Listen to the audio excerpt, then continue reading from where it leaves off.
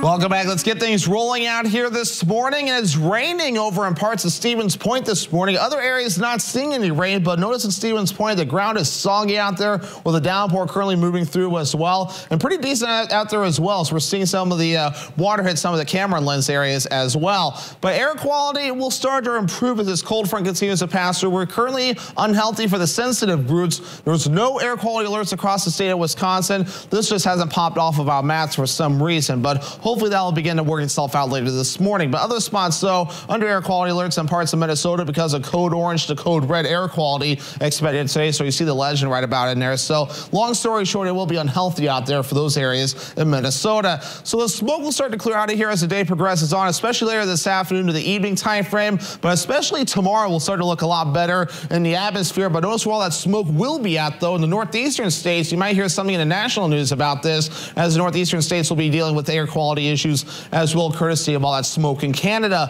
But otherwise, though, high fire danger across a good part of Wisconsin, mainly to the east and to the south as well. Not a good situation out there as either way, though. Just check ahead of the DNR to see what's currently allowed. But over in the blue areas, though, moderate fire danger currently up. This is the latest map that we have from the Wisconsin DNR. Otherwise, though, showers developing across Portage and Wood County this morning. Heavy downpours. There's no lightning with this on the tracker right now. And in fact, as showers farther down to the south and west have lost any lighting with it as well. So all showers for the time being, as this is all tracking for the north, going toward the south. So we'll keep this rolling as the morning progresses on along that cold front. But again, by later this morning to the afternoon period, this will all start to taper off. And we'll be done with that, though, as we'll be dry for the afternoon period. But this is all developing along this front again this morning. So again, by later this afternoon, as this front passes through the atmosphere, will continue to clean itself out. So futurecast for today, there's a few showers right about in there. I don't think we'll see anything more after those showers that we're seeing this morning, though, as by the afternoon we'll start to look drier with the mostly cloudy sky. We actually started to clear out of here, though, as we head towards early Wednesday morning, and we'll stay clear throughout all day long Wednesday and parts of Thursday as well, with a lot of sunshine. Maybe a few passing clouds as we head towards your Thursday,